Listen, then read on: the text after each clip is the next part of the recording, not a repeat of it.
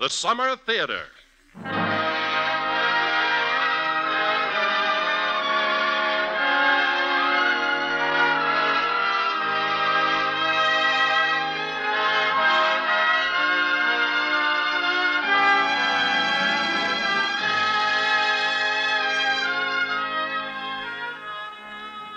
Welcome to the Summer Theater, a dramatic hour of romance, love, and adventure. Tonight we present Daphne du Maurier's startling tale, The Birds, starring Mr. Herbert Marshall.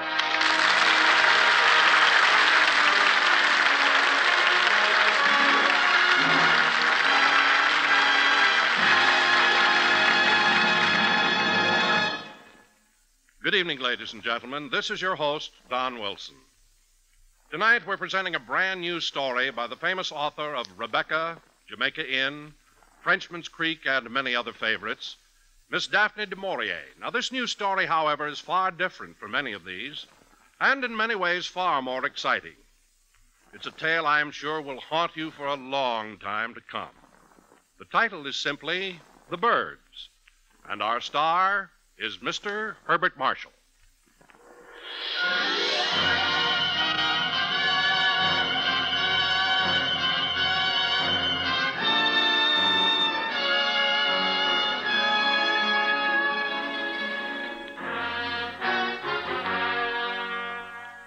Our scene is London and the office of a successful publisher of books.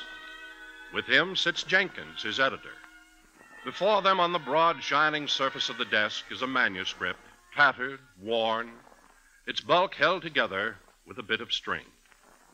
Strange way to submit a story. You say there was no address on it? No, the author left no address. But I wish you'd read it, sir. You like it, huh? You think it's publishable? I don't know. It's terrifying. I can't seem to get it out of my mind. All right, Jenkins, all right. I'll read it. But mind you, it better be good. Just read it, sir. Title, The Birds, by John Waite. John Waite. John Waite.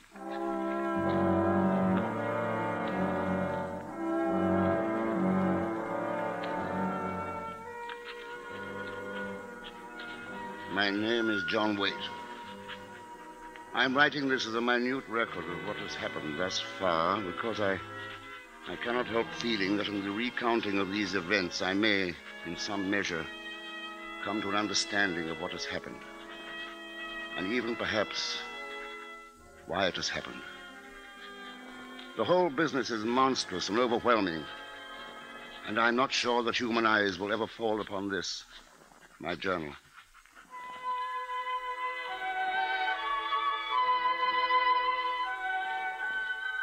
I am a writer of moderately successful fiction, and this small house on the Dover coast is my castle, which I share with my wife, my 16-year-old daughter, my mother-in-law, and one yellow canary. The canary. His name is Chippikins. No, I didn't name him. My mother-in-law did. Chippikins belongs to Mother Dobbs, and bringing him here was an open and shut case of coals to Newcastle. For Dover is alive with birds. And it has been my daily custom, work over, to sit at the cliff's edge and smoke my pipe and watch and listen. The birds, soaring and wheeling in great rushing flocks, flickering in a flat gray sheet just above the grassy slope of the hills, and then bursting all of a bunch, erupting into the sky, restless, ceaseless, ever moving, slashing as one in a perfect arc up, and then for a split moment, almost invisible, as in their turning, the profile, thin as glass, presents itself against the sky. And then as one, in cadence, back again, and with a slow chorus, gone. Black and white, jackdaw and gull, mingling in strange, restless partnership, seeking some strange liberation, never satisfied, never still. Flocks of starlings rustling like silk, and the smaller birds, finches and larks, scattering from tree to hedge and back again, compelled. By what?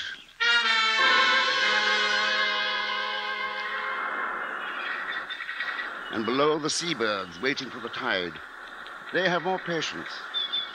Oyster catchers, redshank, sanderling, and curlew, watched by the water's edge, race the surf as it sucks away, revealing the prize. Farther out, the fishermen. Slim, soaring gannets, ancient, patient pelicans, black gulls, gray gulls, pale gulls, soaring, sighting, and plummeting, wings folded, feet tight in, beaks out, knife through the surface, down in a flash of silver to the prey below.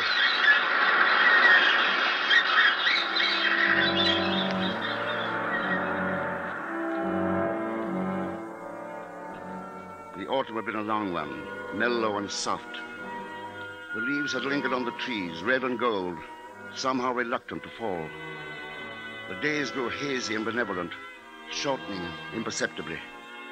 And with their passing, the birds seemed more restless, more driven, more agitated. My neighbor, the farmer, drove his tractor. Long, even lines across the western hills, and his figure, silhouetted in the driver's seat, would be lost from time to time in the great cloud of wheeling, crying birds which followed his movements. And I remarked on this. Lots of birds around today. Aye, there are more birds than usual, and daring, too. 1 or 2 gulls came so close to my head this afternoon, I thought they'd knock my cap off. As it was, I could scarcely see what I was doing when they were overhead, and I had the sun in my eyes. I have a notion the weather will change. It'll be a hard winter. That's why the birds are so restless.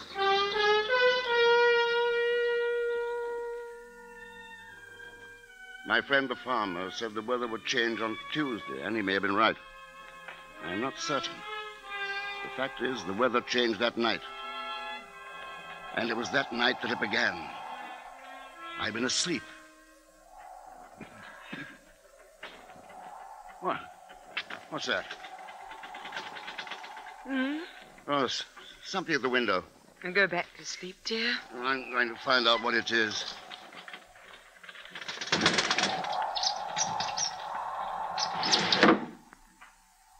It was a bird. What kind, I could not tell. The wind must have driven it to shelter on the sill. I went back to bed and, feeling my knuckles wet, put my mouth to the scratch. The bird had drawn blood. I supposed it was frightened, panicked, seeking shelter. The wind was indeed very cold. The weather had turned.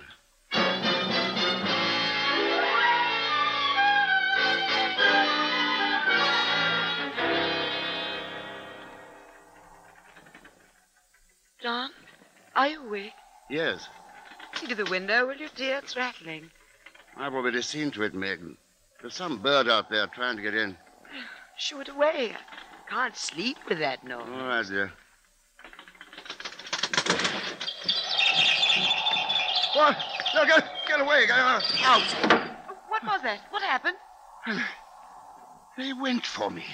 Oh, John, you're still half asleep. Come back to bed. No, I tell you they did. Yes, dear, of course. Come to bed.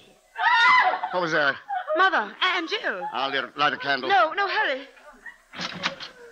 I opened the door to our bedroom and crossed the landing to the room Jill shared with Mother Dobbs. It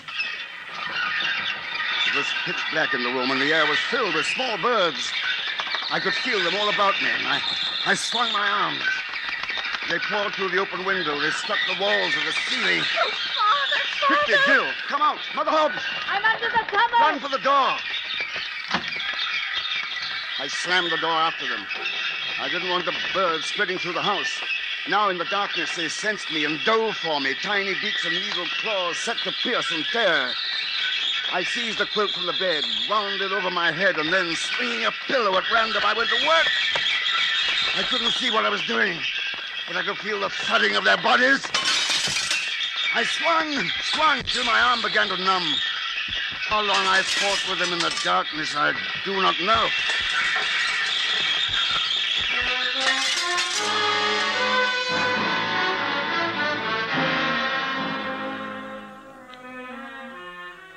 At last, the beating of wings subsided and withdrew. And through the density of the quilt, I became aware of light. I waited, listened, but there was no sound. I dropped the quilt and stared about me in the cold gray light. Dawn and the open window had called the living birds. The dead lay on the floor. They were all small birds. Robins, finches, sparrows, blue tits, larks, bramblings.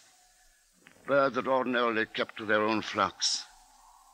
Now dead and still in a shambles of feathers and broken glass.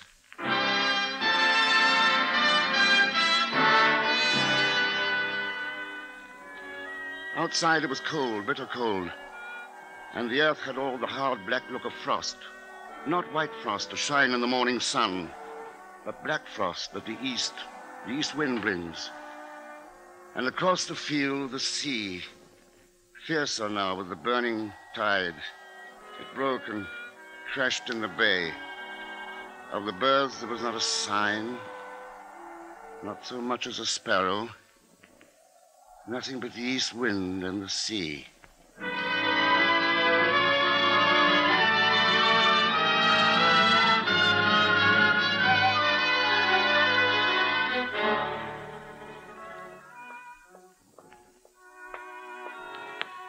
Do you want the wireless left on? Please, Mother.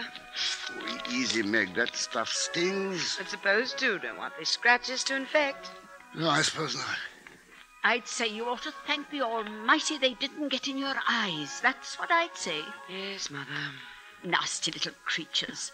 One would hardly believe they belonged to the same species as little chippykins here. You're a proper little gentleman, aren't you, Master Chippykins?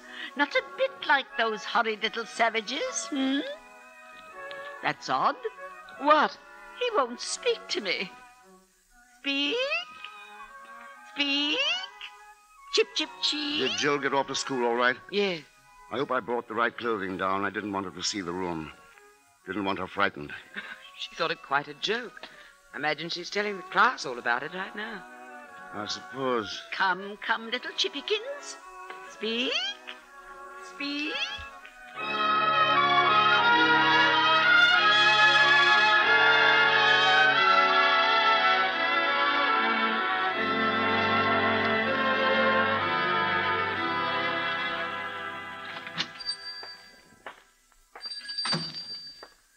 Good morning, Mr. Waite. Good morning, Mr. Bell. An ounce of tobacco, please, my usual. Your usual? Yes, sir. And what do you think of the weather? Wireless says it's going on all over. Something to do with the Arctic Circle. Oh, really? Black winter, that's what it is, out of the east. I had the wind come up in the night. Did you hear any birds? Birds? What birds? We had them at our place last night. Scores of them came into the bedroom. Quite savage they were. Here, look at my hand. Well. My goodness, I never heard of birds acting savage, not our birds. I assure you, these scratches are real. Oh, maybe they were some of those foreign birds from the Arctic Circle. Tell you what, put out some crumbs for them. That's what I'd do. Put out some crumbs.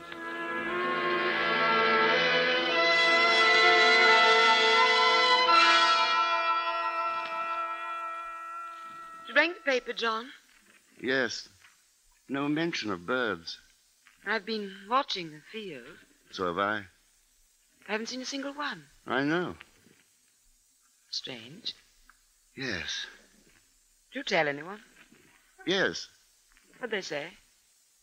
Put out crumbs. I'll get a sack and clean up the bedroom.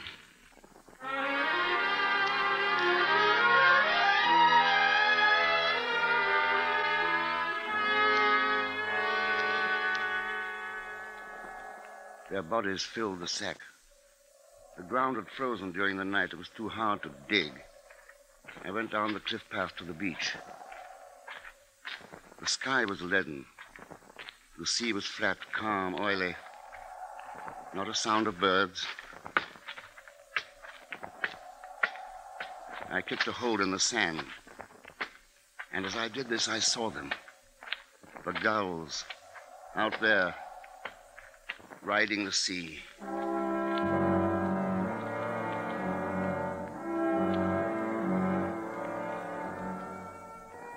What I had thought at first to be sea scud, wind froth, were gulls. Hundreds, thousands, tens of thousands.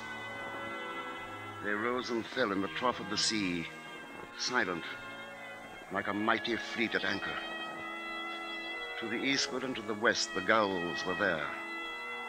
They stretched as far as the eye could reach in close formation, packed line on line. Somebody ought to know of this. Something should be said. But what? Could I call the police? Hello, Constable? I want to report some birds. Oh, no, they'd think me mad. They'd think me drunk. Take my report with great politeness and thank me. But they were out there, waiting. Waiting. For what?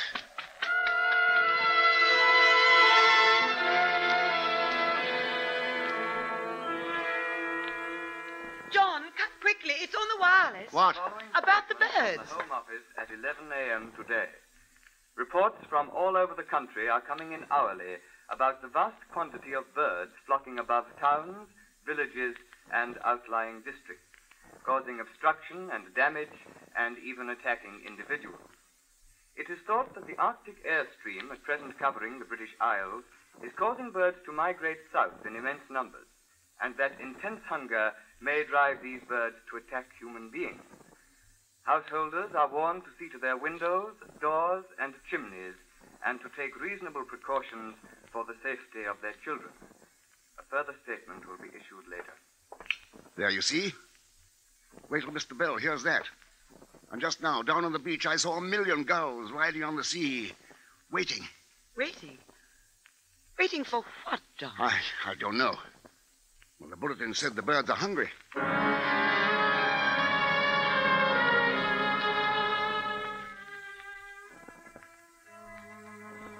In the shed were all sorts of boards and sheathings left over from the blackout days of the war, and I spent the next few hours putting these up. There was no thought of my novel this day. Actually, the writer is a lazy creature and welcomes any diversion from his work. Somehow this seemed to be something a little bigger than diversion. Do you think that's really necessary, John? I don't like to take chances. But they were such little birds. I'm not thinking of those. Oh? The gulls. I see. Are you going to do the downstairs, too? I think I better. A bit dark with the windows all boarded up.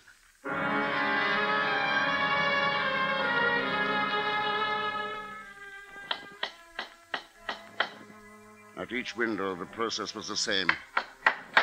I nailed the boards to the sills from within the rooms. And by the time I reached the kitchen, Meg and Mrs. Dobbs were listening to the wireless again. The sky was so dense at 1 o'clock this afternoon that it seemed as if the city was covered by a vast black cloud. The birds settled on rooftops, on window ledges, and on chimneys. The sight has been so unusual that traffic came to a standstill in many thoroughfares.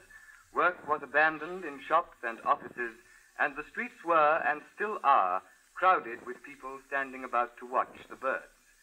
We take you now to our roving microphone in Piccadilly Circus. I've been standing here for hours.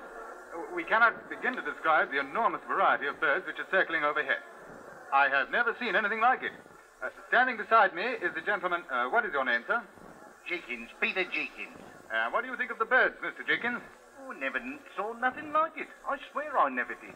Well, just before we went on the air, you were telling these people and myself about your cat. I wonder if you would mind repeating that for our air audience. Lord, lummy, they wouldn't want to hear none of that. Oh, I'm sure they would. Well, I've got these 3 mouses, you see. Big bully and alley cats they are, hard as nails. And out where I live, the birds keep a wide berth around my cottage. Well, this morning I looked out of the window and saw what we all saw, and I says to my cats, I says, all right, men, Arthur, Freddie, and you, Leon, out and at 'em. You see, one of their jobs, my cat's jobs, that is, one of their jobs is to keep the birds scared out of the vegetable patch. So I opened the door and they started out. Then they saw all them birds, and they just turned around with their back hair all up and their tails looking like porcupines, They turned and run into the bedroom and under the bed and wouldn't come out for love or money or the dish of cold water I throwed at them. Thank you, Mr. Peter Jiggins.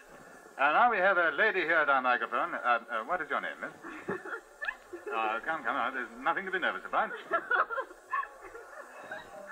What are you doing? Oh, I thought I'd see if the American stations have heard about it. She lies. Listen to the mockingbirds.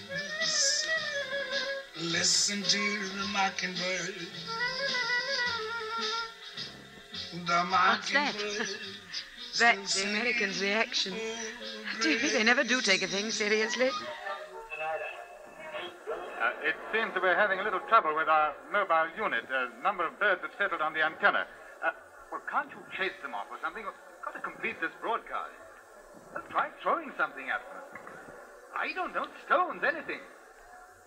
Ladies and gentlemen, we regret this unfortunate circumstance. I'm sure we'll have the situation straightened out in a moment. Would you please bear with us on this most unusual of all days? And now we return you to our main studio for a brief program of recorded music.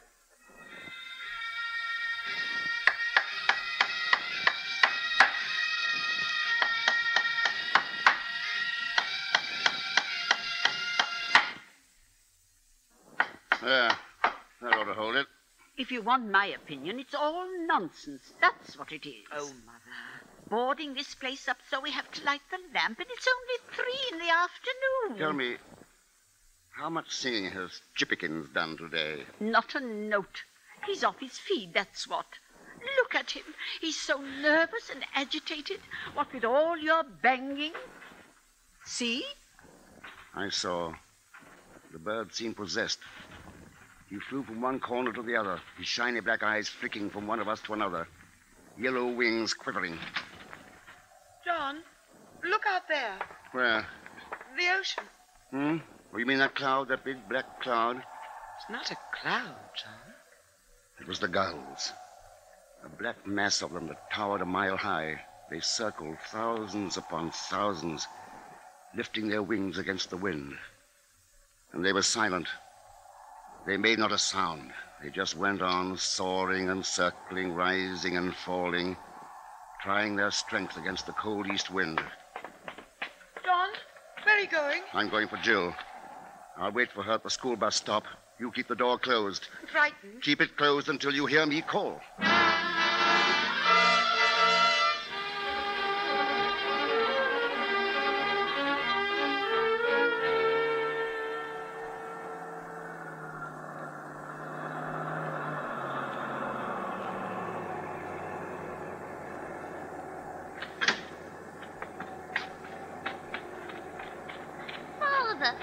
What are you doing here? Come, Jill, hurry. Well, all right, but you look so funny.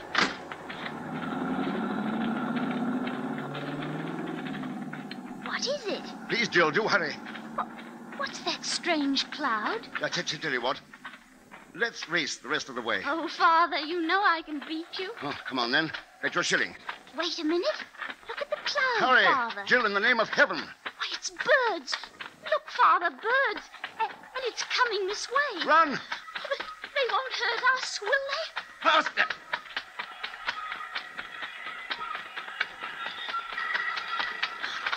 I'm scared. Meg! Meg! Open the door! Hurry! Yeah. Quick, Jill! In you go! I'm holding the door for you, Father. Look out! Oh, wait! I'm almost there. The birds! Wait! John, there's a garage above you. He's driving!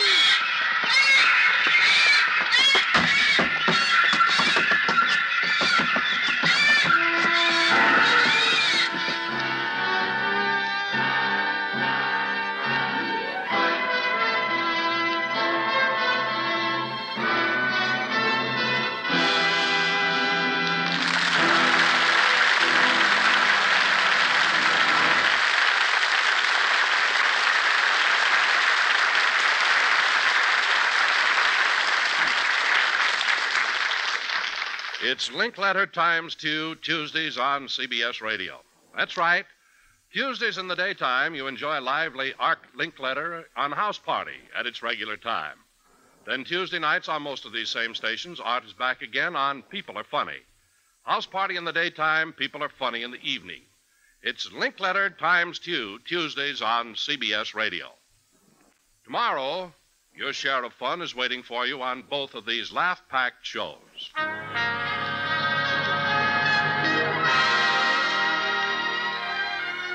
And now, Act 2 of The Bird, starring Mr. Herbert Marshall as John Waite.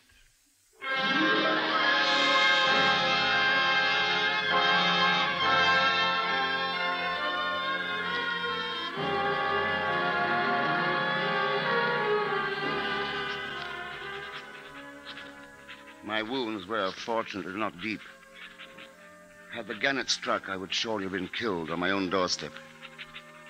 The other birds, black gulls, white gulls, and so forth, had pecked and torn, but they were as yet still inexperienced at attacking human beings, and so had done no very serious damage.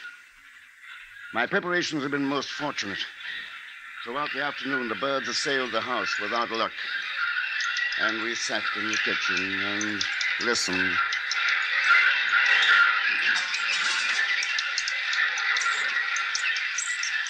We listened, and we watched Chippikins. The madness which had seized the other birds now was his, too. He glared at us with malevolent hatred in his tiny eyes, thrust his short, pointed beak at us through the golden bars of his cage, threw himself again and again at the little gate, hoping to break it down. Oh, I'm afraid for him. He'll hurt himself. Good. Poor little man, he can't help himself. He must have caught something from all those awful birds outside. Turn on the wireless. Let's have the wireless. I'll do it. Father, What? the school bus. Do you suppose the kids are all right? Oh, yes, I wouldn't worry about it. I hope so. Chippikins, do leave off that, darling. You'll hurt your little self. Yes, baby. Mama's here. Oh, Mother, what happened? he bit me. Here, look at my finger. Oh, dear. I'll get the iodine. And you can leave off that, John Waite. As you said, Mother Dobbs, he can't help himself. I'm going upstairs and check things.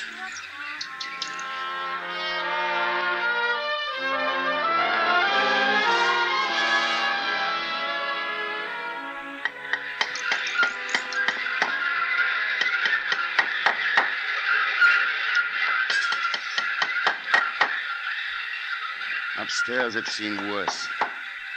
What worried me most were the bedroom fireplaces. They were quite close to the roof, and I could hear many birds which had made their way down the chimneys.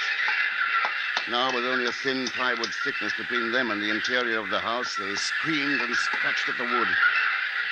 I reinforced wherever I could, particularly on the windows.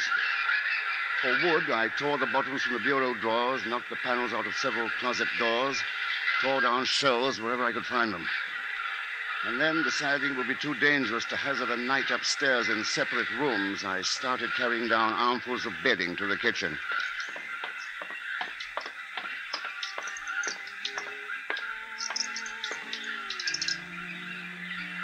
John, what on earth are you doing? I thought, just for fun, we'd sleep down here.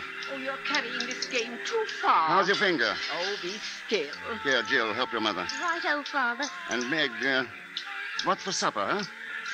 I'm very glad for the cheese sandwiches. I had intended going to the market this afternoon. Oh? I'll go in the morning. Yes, of course.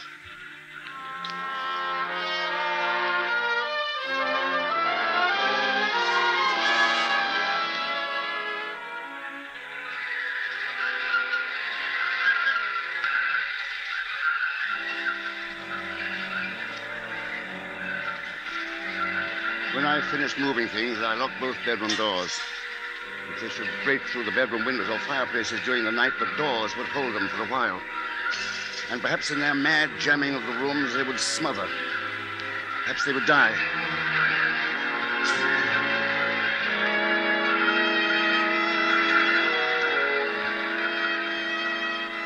At the landing, I piled as much furniture as I could. Made a solid wall of bureaus, tables, chests, mattresses, and so forth. Now, should they break through the doors, they would have this third barrier to assail. But by that time it would be over. Surely. I regarded my handiwork with some pride and wondered. Outside I could hear the birds beating against the house.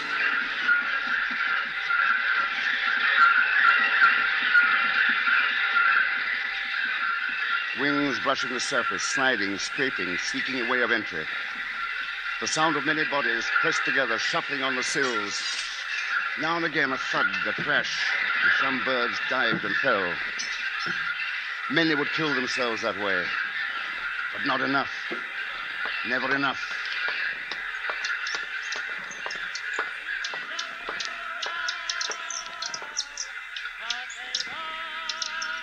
John? Yes, Meg? There's to be another report in a moment. The man said so. Good. Yeah, eat your cheese sandwich. It's good. Oh, thank you. This is London calling. A national emergency was proclaimed at 4 o'clock this afternoon. Measures are being taken to safeguard the lives and property of the population, but it must be understood that these are not easy to effect immediately, owing to the unforeseen and unparalleled nature of the present crisis. Unparalleled. Get him. Every householder must take precautions to his own building, and where several people live together, as in flats and apartments, they must unite to do the utmost they can to prevent entry. It is absolutely imperative that every individual stay indoors tonight, and that no one at all remain on the streets or roads or anywhere without doors. The birds, in vast numbers, are attacking anyone on sight, and have already begun an assault upon buildings. But these, with due care, should be impenetrable. The population is asked to remain calm and not to panic. Owing to the exceptional nature of the emergency, there will be no further transmission from any broadcasting station until 7 a.m. tomorrow.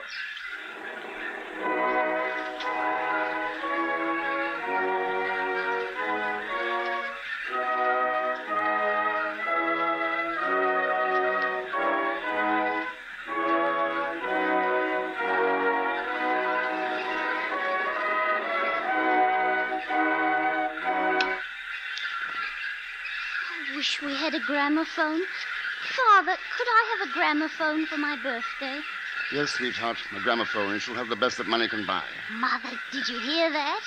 Yes, Angel, I heard. Now, suppose we all go to bed. It's been a long day. Wait. Shh. What is it?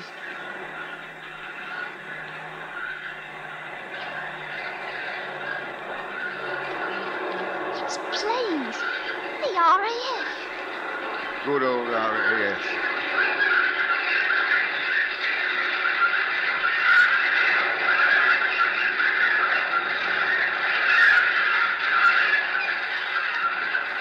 I wonder what they intend doing.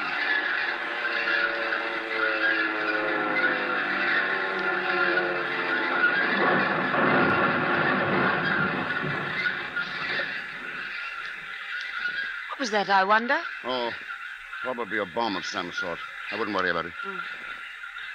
Well, I must say I feel better now. Mother Dobbs, mind you say goodnight to Chippikins. I'm not speaking to him, the ungrateful little wretch.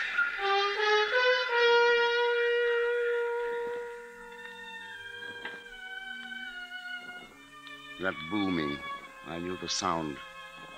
The sound of an exploding plane.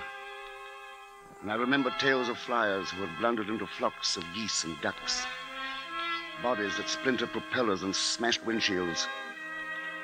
And what could pilots do against birds? Suicidal birds. But at least it showed that somewhere in the country they were trying. Somewhere in some small back room at this very moment they were thinking, working. And they would succeed. They had to. Had to.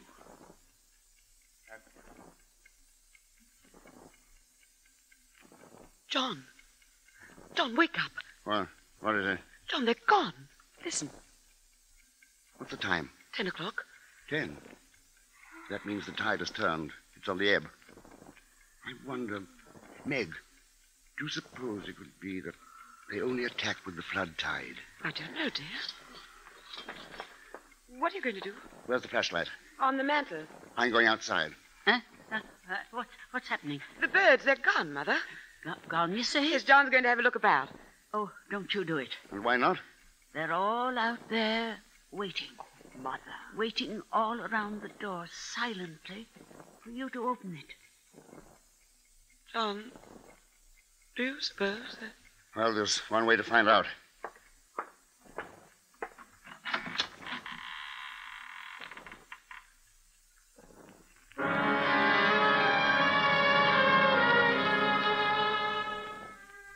It was a scene of such violent death as few men have witnessed.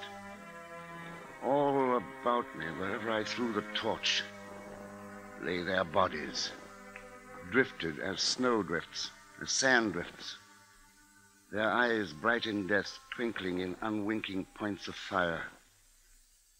It was silent, so silent, yet I had the feeling that out there, somewhere, there was life. There was a shovel near the door, and I put it to use.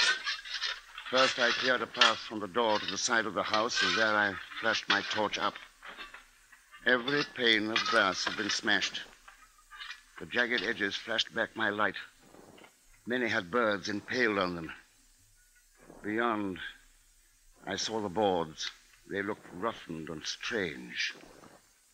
There were flecks and streaks of blood on the boards, and a fine crisscross of splinters where the thousands upon thousands of bills had driven again and again into the wood.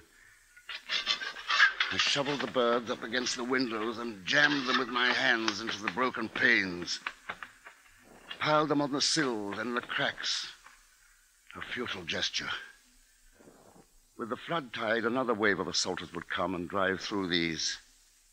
But it would take time, and we needed time. John, what are we going to do now? I ought to go over to the farmers. They've got food there and wood. I need more wood. Well, you're not to go. I won't let you go. I'll not be left here alone, John. All right, Meg. I'll wait until morning, until the next ebb tide. Sorry. I understand you. John, what's that? Where? On the hill. See? Fire. It was just next to the spot where I'd spoken to the farmer as he drove his tractor. How long ago? 2 days? 2 months?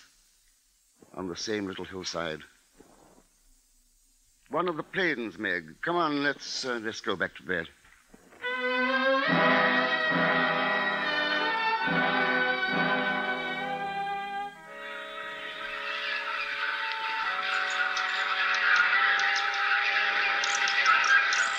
The second attack was much worse. There was something different about it, something I found difficult to analyze. And while I was thinking about it, I watched the canary. He, too, had been quiet during the lull, but now he stormed and raged again, beat at the bars of his cage. And I thought of the birds in cages all over the world. Parrots, lovebirds, peacocks, yes, and ostriches. What of the ostriches? And the great red flamingos and the big swans in the parks with their powerful wings and beaks. Father, what's that noise? Noise? From the chimney. I don't know. Let's see.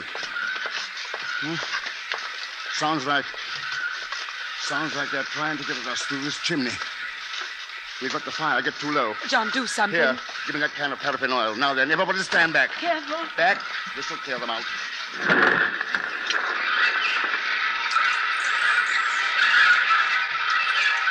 Yeah, that's got it. Jill, you keep the fire up. Don't spare the wood. All right, Father. I'll start the primers. We'll have some cocoa. Good idea. Shall I check and see what's happening upstairs? No, Jill. You watch the fire. Keep it blazing. Poor Chippykins. Now what? He's hurt his wing against the bars. Has he really? Silly-looking man. Mama warned you.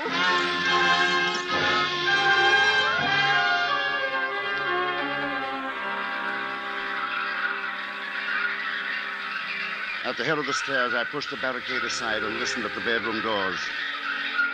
They'd broken in, and I could hear them screaming and scratching at the thin doors. And with the scratching, I became conscious of a new sound.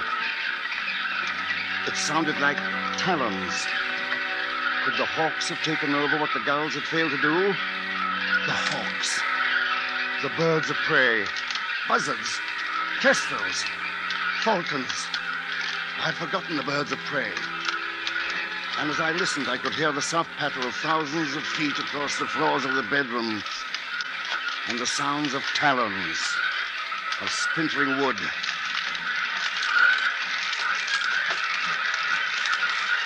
I rebuilt the barricade, descended into the kitchen. The others had not yet noticed that soft patter just above our heads. I prayed that they would not. Outside, the birds continued to dash against the ground, against the walls. Those were the herring gulls, the suicide boys, kamikaze fighters. They had no brains. The blackbacks were something different. They knew what they were doing. So did the buzzards, the hawks.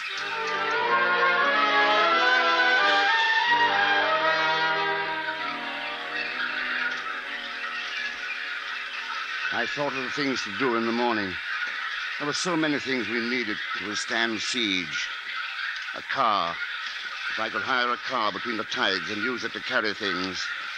Food, oil for the stove, lumber and nails, sheets of metal for the windows. Oh, so many things. I wondered and worried and dozed.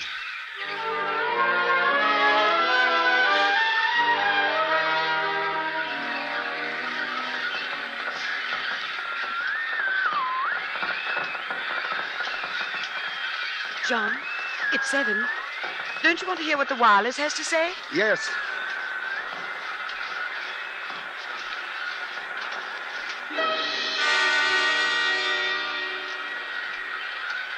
It's 20 after. I can't understand it. Don't touch the knob. Leave it on the home station. I thought if I just jiggled it a bit... No, they've made a mistake. They meant they'd go on at 8, not 7. Oh, well, that must be it.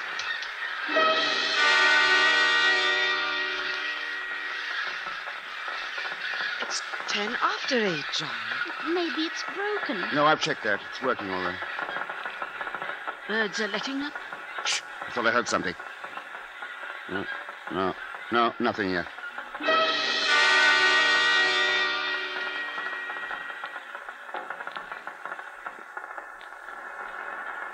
Oh, 9 o'clock's past. There's nothing on the wireless. Nothing. I know. What does it mean, John? Don't you see? Not even the shortwave. Not even the code things. No. Birds are gone. Look at Chippikins sleeping. Sure is someone, somewhere in the world. Some one of the countless transmitters.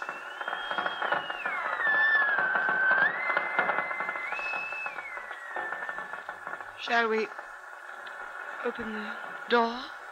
Yes, there's a lot to do before the next flood tide.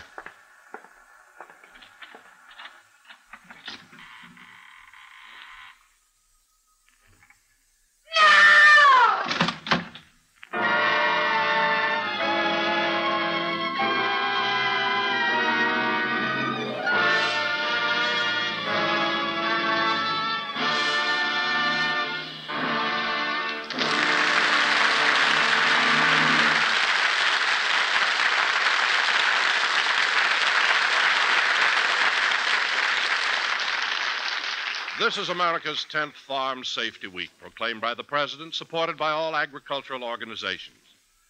The occasion is far more than academic interest to non-farms, too.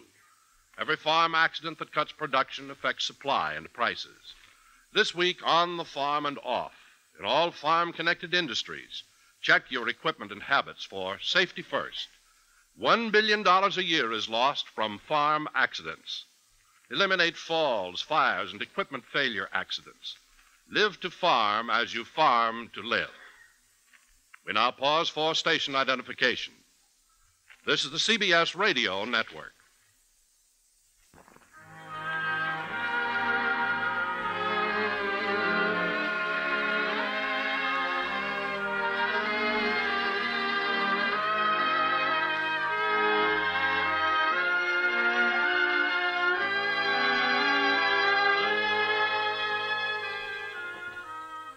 And now we return to the Summer Theater as the curtain rises on Act 3 of The Bird, starring Mr. Herbert Marshall as John Waite.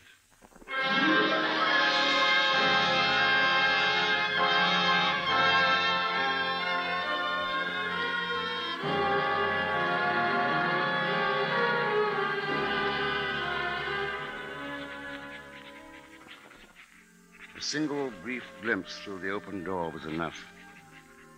I slammed it and paused to consider this new dilemma. The birds were out there, silent and watchful, waiting. Not a single one flew. They stood across the yard and in the fields, perched on the fence and on bushes and in the trees, all silent, watchful, and waiting. What are we going to do? I don't know. They didn't move, just like Chippikins, every one of them. Yes. Here, Chippikins. Here's my finger, see. Go on, take a bite. He won't move. Is he asleep? No. No, he seems drugged or exhausted. What are you doing? Look at them. They're just sitting there. Here, give me that book. There. It's like they're all hypnotized. I'm going to the farm. Then you'd better take me. Me too, Father, please. All right. I guess we better all go. There'll be things to carry. Bundle up warm now. It's bitter cold out there.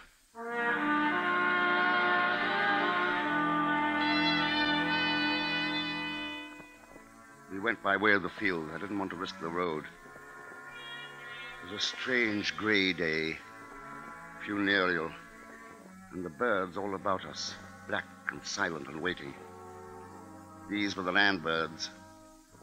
Out on the bay, I saw the endless gray carpet of seabirds riding the soft swells of the ebb tide and waiting. Well, there it is. Oh, they did have a time of it. Yes. John, hadn't you better go in alone? Yes. Yes, I think you three had better wait here. I want to go with you. No. No, I want you to stay and take care of your mother. Look, John, the cows are unharmed. And the sheep. I guess it wasn't them the birds were after. Oh, poor thing, she wants milking. Good idea. There are some buckets over there in the shed, Joe. You and Mother Dobbs milk some of the cows. And I'll come with you, John. Sure you want to? Yes. All right.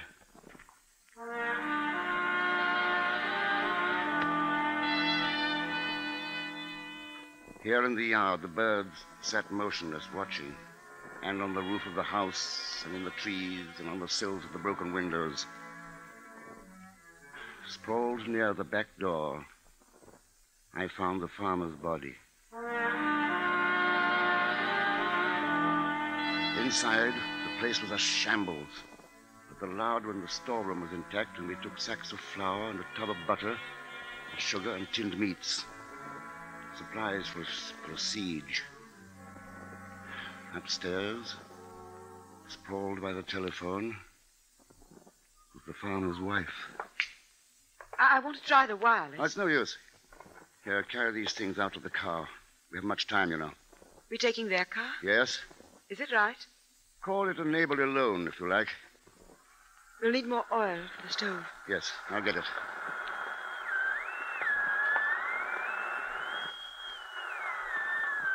Come on, Meg, we have work to do.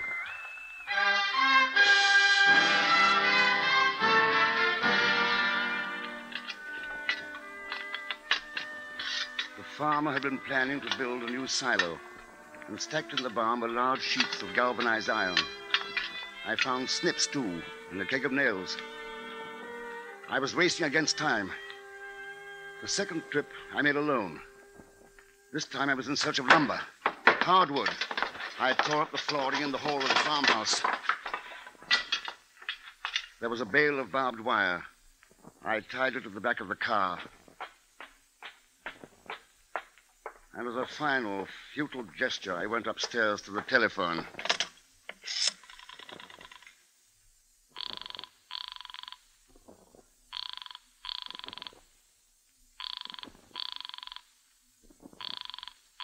Oh, brother.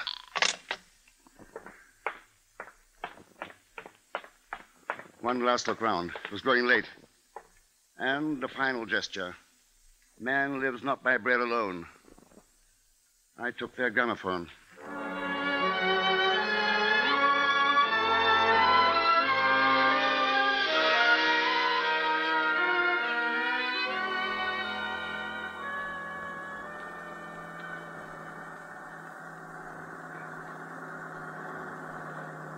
As I came down the little lane to our door, I glanced out to sea, and my heart stood still. I couldn't believe my eyes. There were ships there. Great battleships, 3 of them. The Royal Navy. Throughout the proud history of this isle. In time of crisis. No, I was wrong. The Navy was not there. The gulls were rising from the sea. The tide was turning. Help me quickly, it's time. All right. Come on, dear. Mother.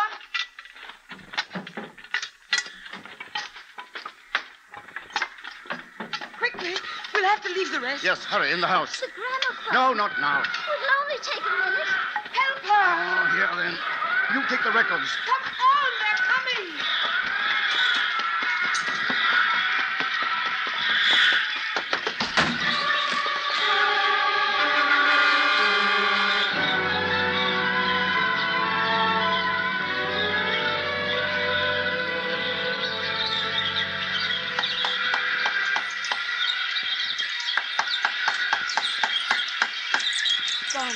What? That sound upstairs. They're in. Oh. I'm going to build a barricade at the foot of the stairs. Can you do it in time? I've got to. And at the door. The sound is different there somehow. Don't worry about it. All right, dear. Mr. Chippikins, you're an evil little man. Father, What? these are all Harry Lauder. Really? Every single one. Well, now, dear, it may seem a little old-fashioned to you, but your father and I used to find him quite entertaining when we were courting. Did you really?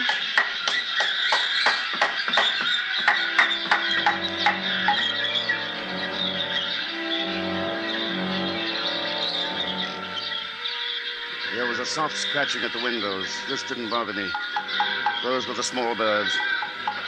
But at the door were the hawks. There I would put up sheets of metal, but that meant nails, and the nails were in the car.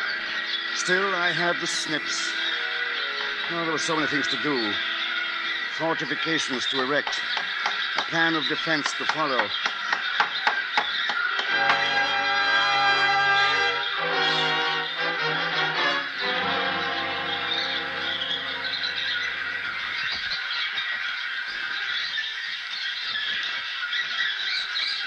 I have done all I can until the next ebb tide. The barbed wire stands in the hall. I intend to nail it across the outside of the windows. I don't think they will be able to get through that. And the galvanized metal is cut to size. And when I get the nails, I will put it up. I am becoming distressed about the main door. The falcons, the hawks, the birds of prey continue to dig at it. But if we can but survive this phase of the attack, we may make out. We have food and fuel for a week. But with each new attack, they grow more intelligent. Their numbers are increasing steadily. When will it end? How will it end? And as I sit here staring at the pages that I have written, I cannot help wondering why. Why the Almighty has decreed that this is to be the end.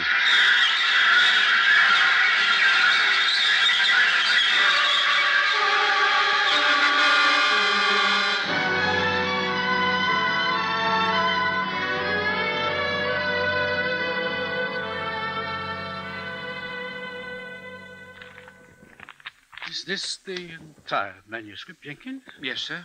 That's all there is. Well, you're our editor. What do you make of it? I'm not quite sure, sir.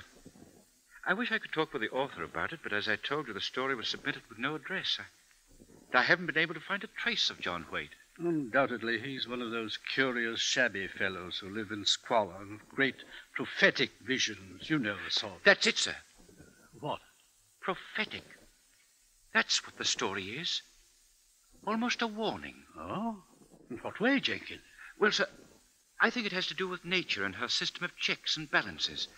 You see, What he's saying is that a man, with his ever-recurring wars, his new weapons of destruction, threatens to destroy not only himself, but all forms of life. And nature might find a way to prevent this. By wiping out man, you mean? Getting rid of him? Yes, sir. Nature, or the Almighty, call it what you will, just isn't going to allow all life to come to an end. And so, through the birds, it will quite simply take care of the situation. Yes, Jenkins. Perhaps that's it. Perhaps. Who knows?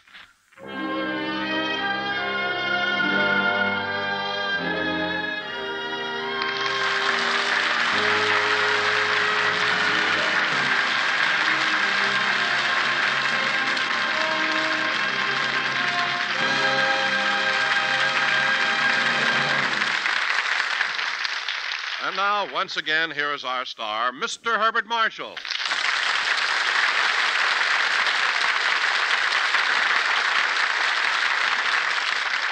You know, Don, it was a pleasure doing a story as odd as The Bird, even though I do think you billed me incorrectly.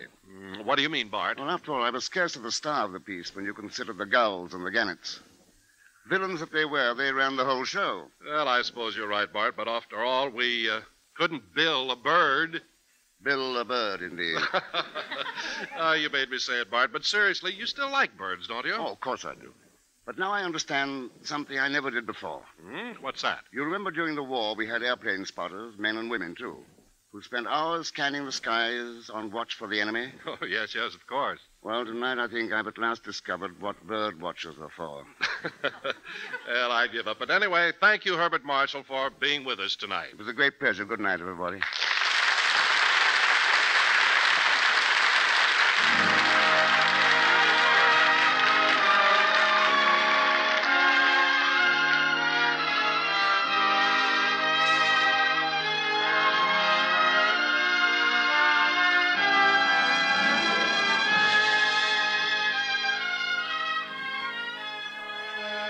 Tonight, you've heard Daphne du Maurier's terrifying tale, The Birds, especially adapted for the Summer Theater by James Poe and starring Mr. Herbert Marshall. Featured in the cast were Betty Lou Gerson as Meg, Gloria Gordon as Dobbs, Betty Harford as Jill, Herb Butterfield as the publisher, William Johnstone as the editor, Tudor Owen as the shopkeeper, Ben Wright and Alistair Duncan as BBC announcers. Our producer-director is Fred Mackay. Herbert Marshall may shortly be seen in Riders to the Stars, a United Artists release.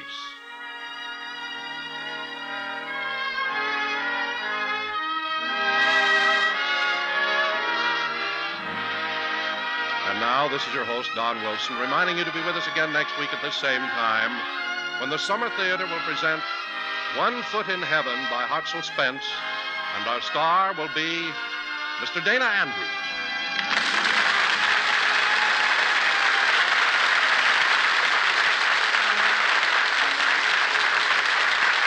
This is the CBS Radio Network.